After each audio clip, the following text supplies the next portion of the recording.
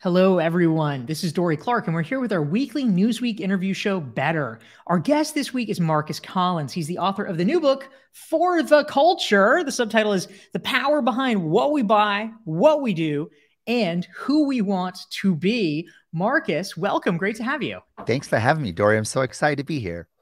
Excellent. So, Marcus, let's start. Let's go deep with this subtitle.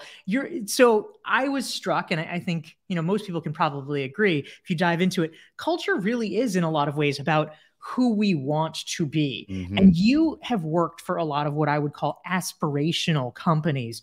You did a stint at Apple. You ran digital strategy for Beyonce. Now you are the chief strategy officer at Wieden and Kennedy, the well-known advertising agency in their New York office. So you've done a lot of really cool things. Talk to us a little bit more about how culture and identity factor in. What's happening there, and how do advertisers and companies who want to reach people actually leverage identity in this way? Sure thing.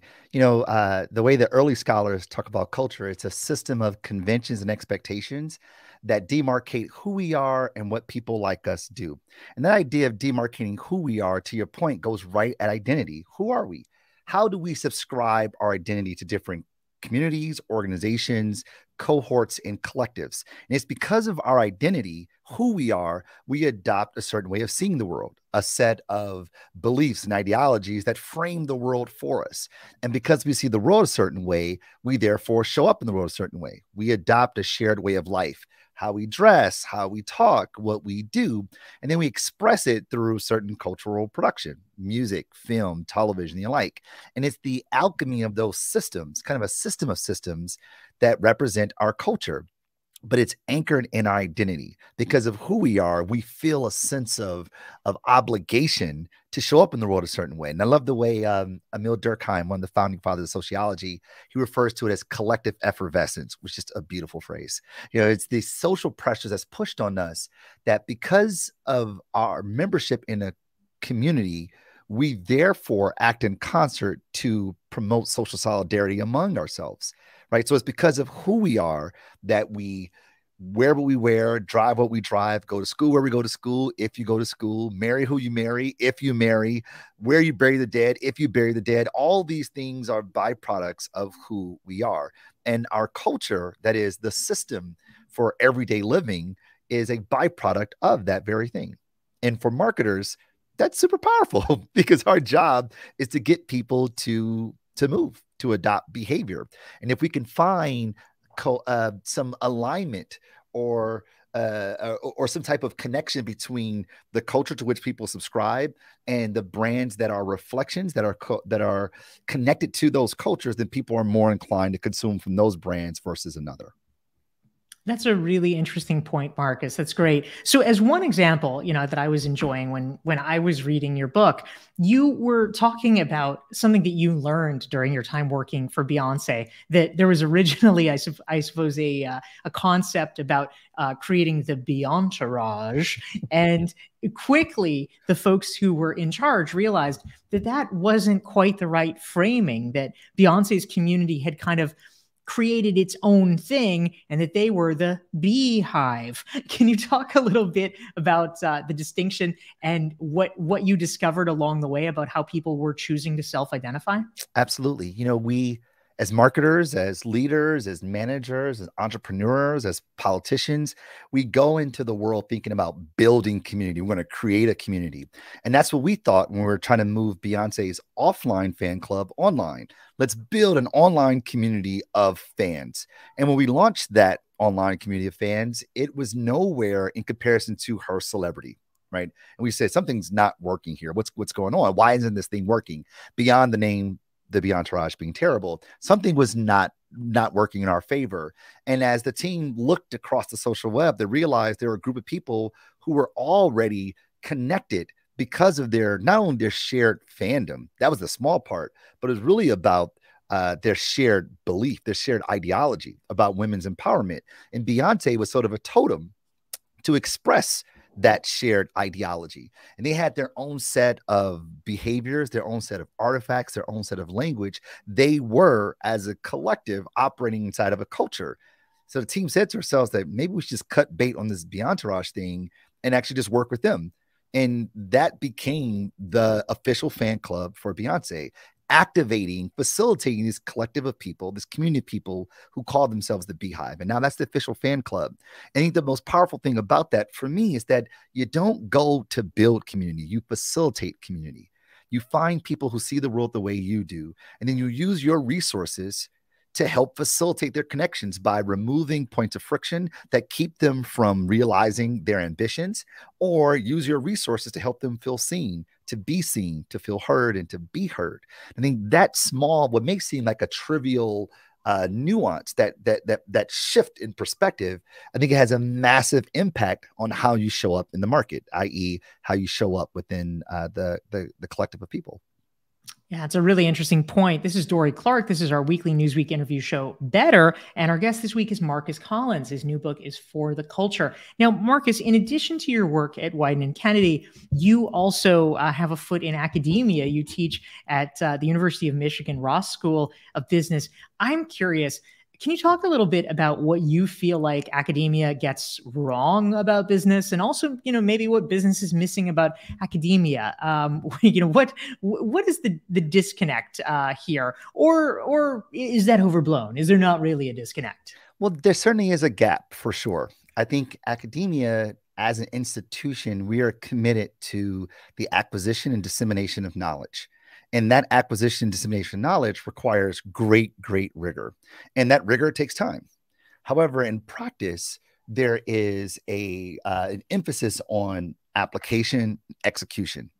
And those things are of a much shorter time horizon. And because of those differences, we tend to be out of sync. The things that academia studies, sometimes it's not contemporary enough to capture what's happening in today's world. And oftentimes, what's happening in the application of today is missing the rigor of academia. So what I've done, and people like me who have a foot in two different worlds, academia and practice, our job is to bridge the academic practitioner gap, taking these things that we rigorously interrogate as academics and apply them to the things that happen today. And having a foot in both worlds helps us reduce the time horizon that separates the two, but also keep in mind the needs and wants of each one of these entities. We want rigor over here, one application over here.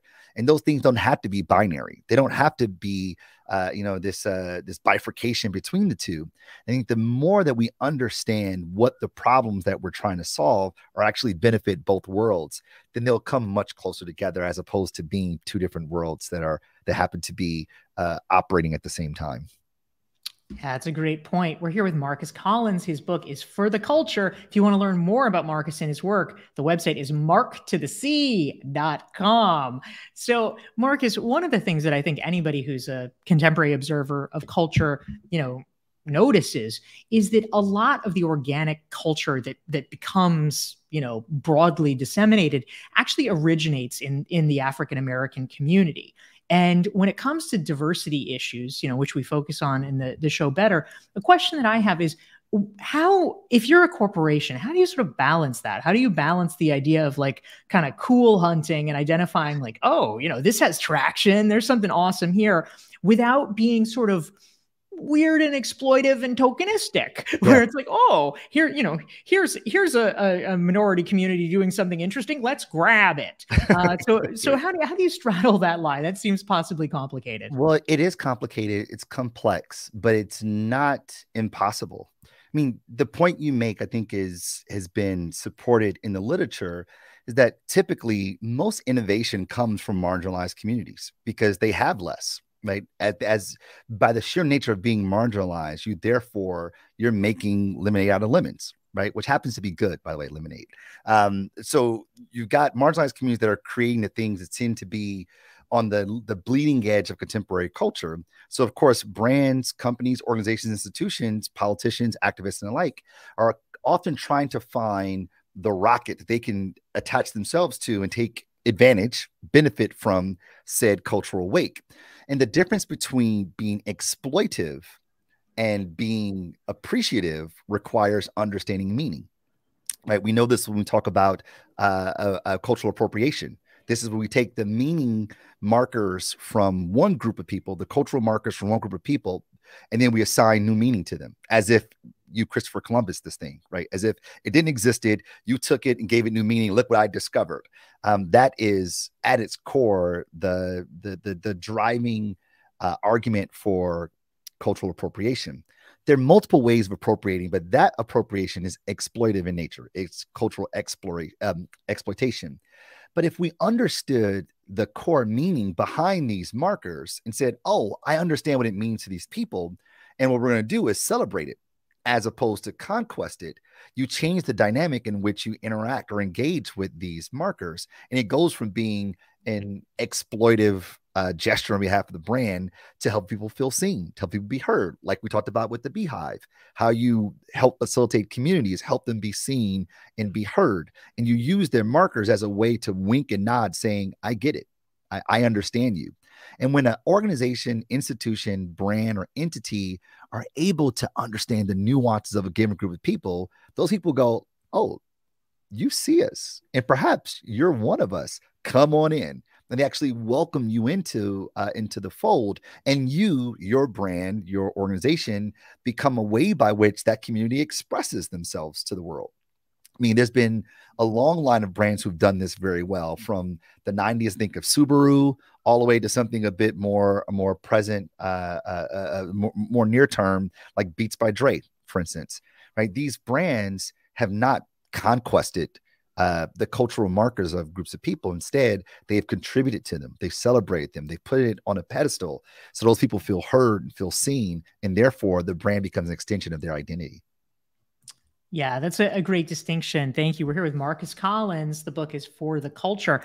Now, Marcus, something we have in common, although I think you took it a little further than I did, is that when I was in college, I was an intern in strategic planning at an advertising agency. Oh, nice.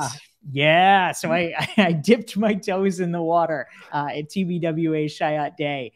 So I always loved, the idea of being able to be sort of, the kind of cultural researcher, translator, et cetera. Because, for people, I'll just mansplain for a minute here. For people who don't know about advertising, typically, there's the creatives who make the ads, there's the account people who sell the ads, but like, where do you get the data and the inspiration? Well, that's the strategy people. And so this is kind of a new thing in the 90s. Anyway, apparently you've taken it and run with it, but I would be very curious. Can you talk a little bit more about what your role entails these days?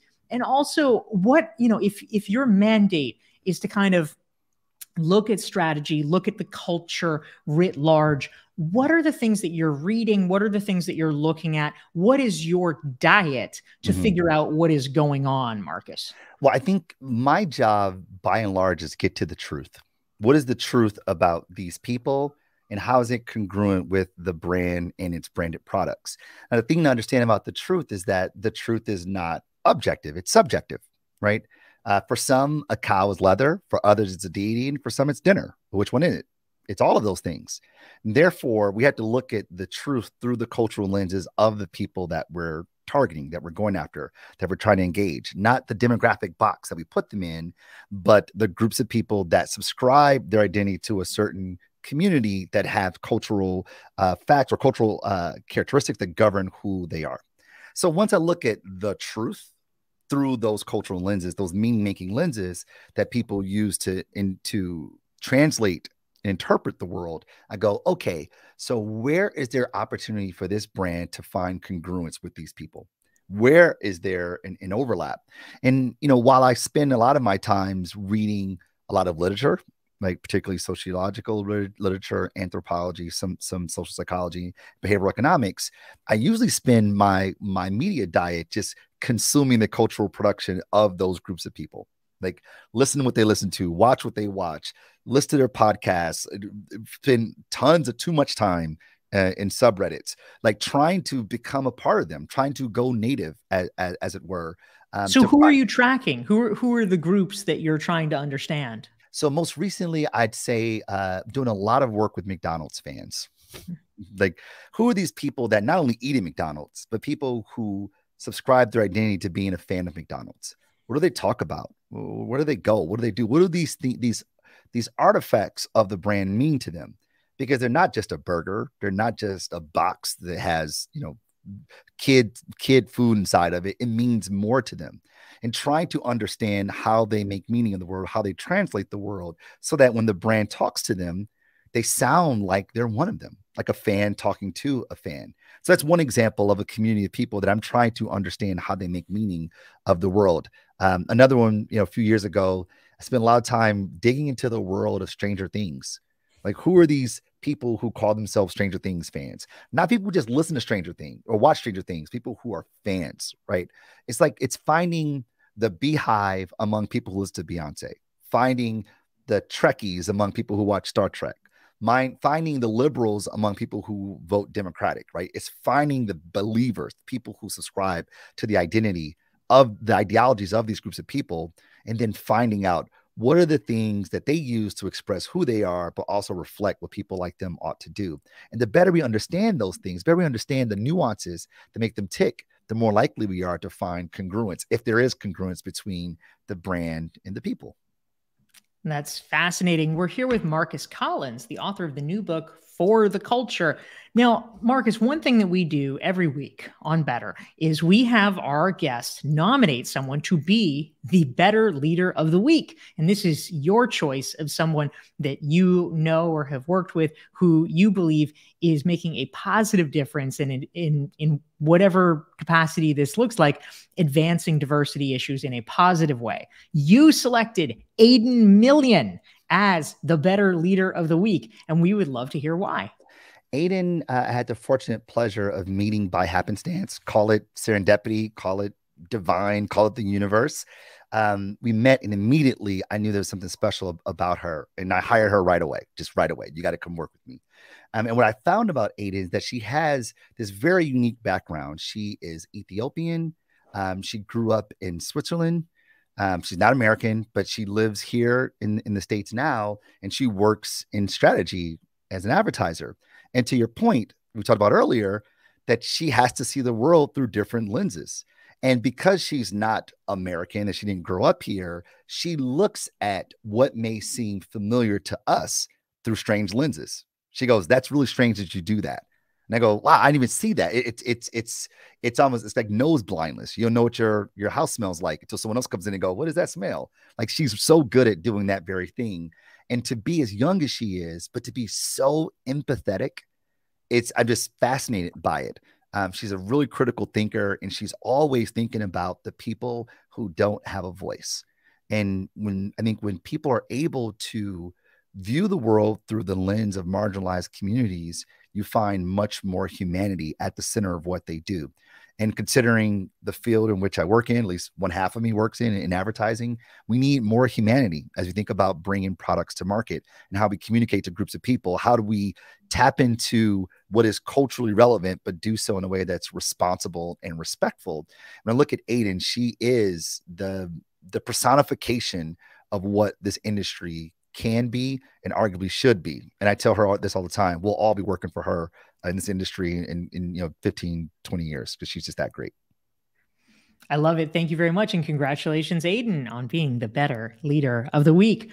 So, Marcus, one of the things that you talk about in your book, I know this is something that you have studied extensively, and it's, sort of the, in many ways, the core of your PhD research, is around concepts of cultural contagion. Now, this is something that I think probably many companies, many advertisers, many influencers are striving for, that they would love to hit virality, that they would love to become culturally contagious. What are the key principles that you've internalized about what makes something more likely to go viral? And how do you think about that or reference that in your own work? So there are a few conditions that need to be met. I mean, the idea of going viral, it is random. It's more randomness than anything else. So if anyone says, "I can make you go viral," they're lying to you. They can increase the likelihood for sure, But to promise that, it's just not true. But there's some things that have to be met, some conditions that have to be met for that to happen.